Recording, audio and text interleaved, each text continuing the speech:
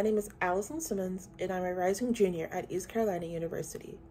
I work under Dr. Elizabeth Abels at the Science and Technology Building, where we study Drosophila melanogaster, or the fruit fly, as our model organism.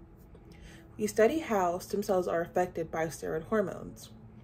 Previous studies have showed that estrogen and testosterone are important signaling molecules for the human body. Many tissues in the body are maintained by stem cells that may be replaced due to injury or tissue remodeling.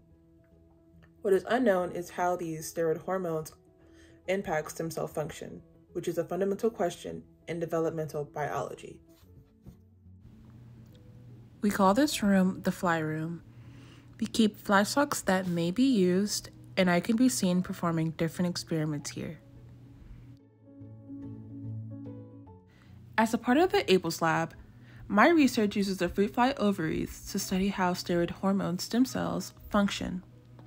Their ovaries are a major source of the steroid hormone ecdysone in adults.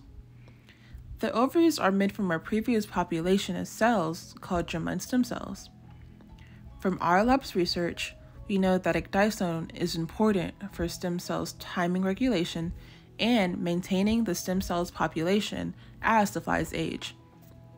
My project aims to answer how the transcriptional target of ecdysone, called E75, controls the stem cells in response to ecdysone. To answer this question, we can manipulate E75's function through its germline-specific overexpression or RNAi knockdown. When in lab, I can be seen using immunofluorescence to visualize the germline stem cells. I dissect the ovaries from the females and stain them so any phenotypes can be seen under the confocal microscope.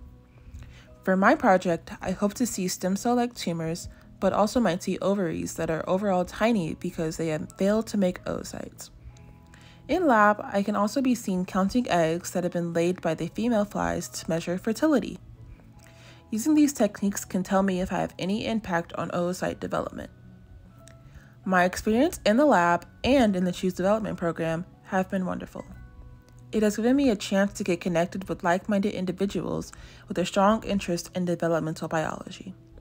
I am excited to develop more of my laboratory skills and meet everyone at next year's conference.